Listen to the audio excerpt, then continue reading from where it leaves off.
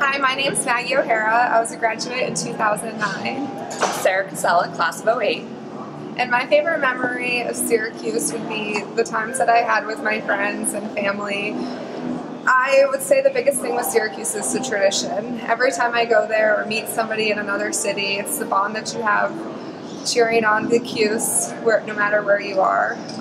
All the times walking through the quad, bundled up in the snow, up Day Hall, Del Plain Hall, Marshall Street, little memories that I'll have forever, and I thank everyone that I met there for that. I agree with Maggie. My favorite part of Syracuse was meeting my best friends and doing Greek life. It was a huge part of my time at Syracuse, and additionally, Syracuse got me my job, which I am obviously very grateful for, and it brought me to Pittsburgh, where I have met other great alumni, including Maggie, and I really enjoy now being able to meet with other alumni and continue the traditions as part of the alumni club. Happy birthday, Syracuse!